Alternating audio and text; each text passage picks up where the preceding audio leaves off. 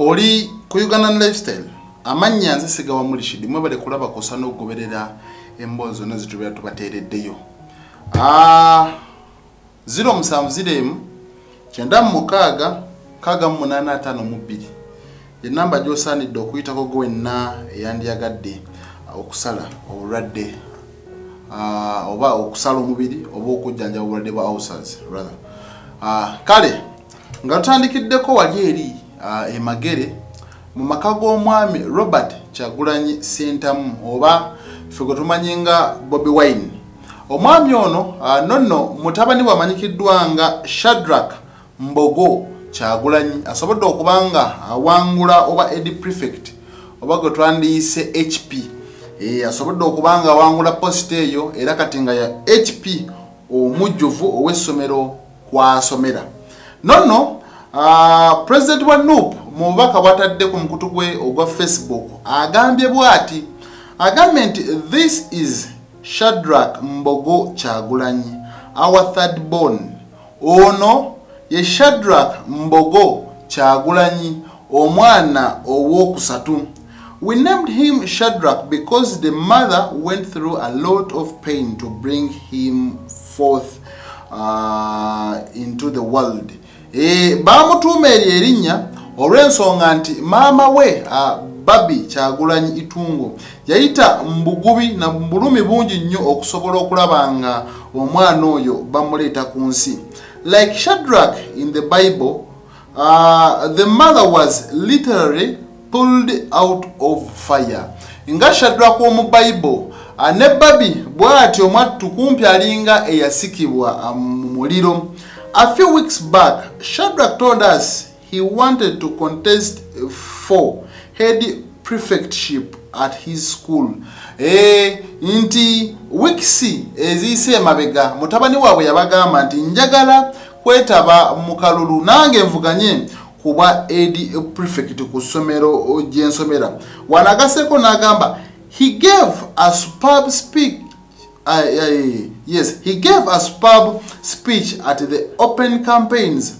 I am thankful that the students found him fit to lead them. Yesterday, he was declared a head prefect after a landslide victory. Ochitegedde speech gye yawa nga baggulawo campaign mbutuufu yali superb, yali nnungi nnyo era bwetyo nesobola okubanga emusobozesa okutuuka ku buwanguzi.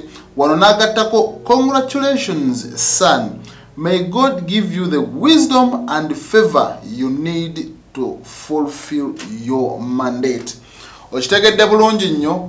Aba primary mulonda ediboy, then aba secondary ne mulonda HP oba ed prefect. Kati omwana oyo mwattu asobodde okubanga bw'atyo awangula obwa ed prefect ku ssomero gy'asomera. Mukitegedde bulungi nnyo. So naffe tujja kugenda mu maaso n'okumwagaliza okubafuga obulungi oba okubakulembera obulungi ennyo ennyinnyiri ddala. Nonno family bwetyo wejja mpola mpola neyingira mu byobufuzi omwana n'avaawo kuba ed prefect n'agenda awo kuba guild president era naye n'asobola okubanga avaayo bw'atyo ng'avuganya. Abantu bangi nnyo abeesimbyewo mu masomero era ne tulaba nga political careers zaabwe mwattu zigendera ddala mu maaso. Mulaba oyo president wa DP amanyikiddwa nga Norbert Mao naye yaliko guild president.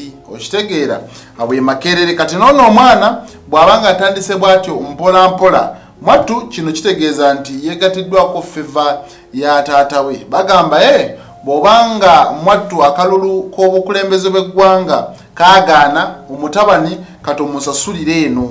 Bwekito bwe kitambula era bwekito bwe kiri. Sometimes tusobola okubeerawo n'oba n'ebirooto ng'olina ky'oyagala otuukiriza. Mwattu wekigaana ng'olaba okuliridde kitegeeza nti tomanya mu baana b'ozadde oba bateekerateekera ng'era wabakolera omusingi basobola otuukiriza ekyo kye wali oyagala. Kati awo nga tuvuddeyo essomero lya Biraali awe bwayise mwattu lyasobodde okubanga likwata omuliro ku ssaawa zaabadde 2 ez'ekiro eky'olunaku olw'ejjo lwabadde lwa Sande. Essomero eryo nelikwata omuliro si lyonna wabula ekisulo. So amawulire gabudde ne galaga nti nno teri mwana n'omu yasobodde kubanga afiira oba munnabbambula w'omuliro guneeno newankubadde nti bagambye nti abaana abava ewaka okudda ku ssomero mugenda sooka mupoozingemuko era mujja kubanga muddamu okusoma ndooza lugenda beera lunaku lwakusatu. Yes, bannanga omuliro mu masomero gweyongedde okweyongera kuba kati ndowooza tewannayitawo na mwezi oba na weeks ng'omuliro tugulaba wali eri ku Good Times ekawaala era ekyagambibwa nti nno mwafiiramu omwana mulamba ku muliro ogwo ogwakwata ekisulo eky'essomero eryo erya primary ne mufiiramu omwana mwatto mulamba. Kati n'eryo essomero ly'abasiraamu bwe lityo lyasobodde okuba nga likwata omuliro naye tetumanyi omuliro guno eno ebiseera ebisinga gubeera guva ku ki.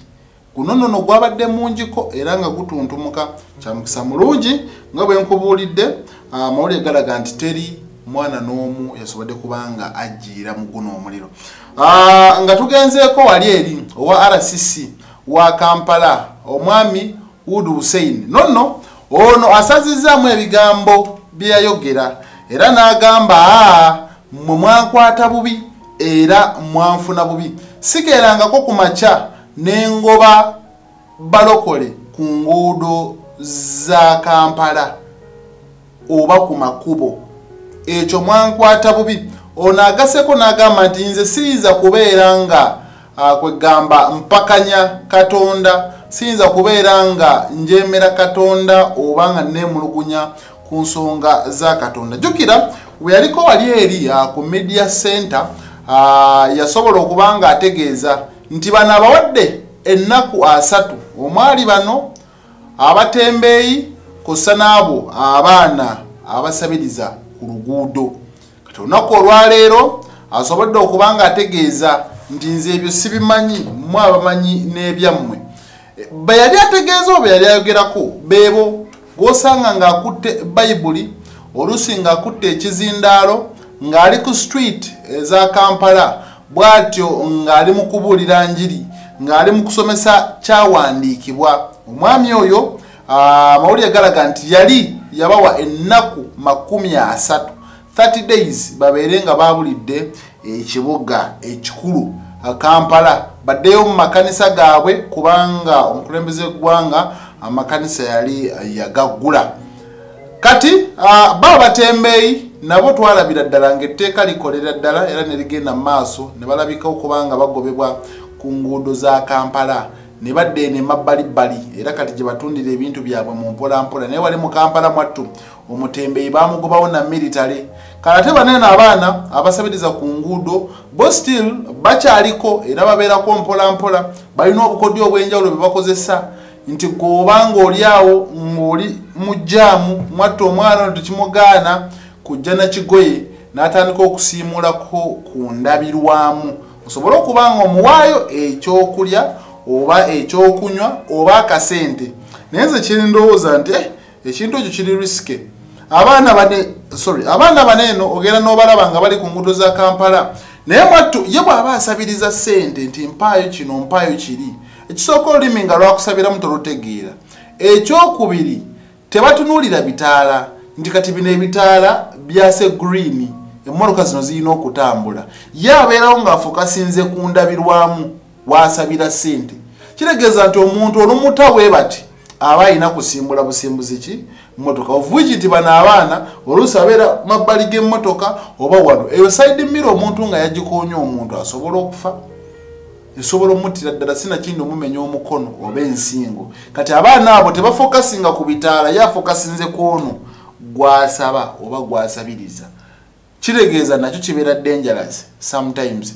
Ekirala abaana baneeno abamu mwattu waliwo abalemerako omuntu ayinza okutuuka n'asaba omuntu n'ayambusa endabirwamu omwana oyo n'asigala ng'ali ku ndabirwamu bw'ati agikola ki agikoona okifuna bulungi nnyo. So kati awo simanyi nteekateeka ki ze balina eri abantu baneeno kuba mu butuufu nabo balaga nti banoonya kyakulya banoonya kubeerawo.